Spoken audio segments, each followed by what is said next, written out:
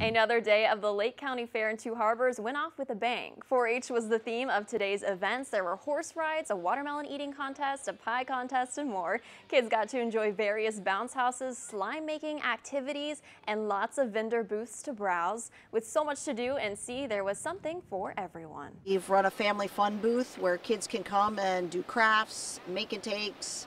Slime has been a huge hit this year, as well as there's free books that kids can come and read and take. We have puzzles, games, just a safe place for the kids to come and have something fun and free to do at the fair.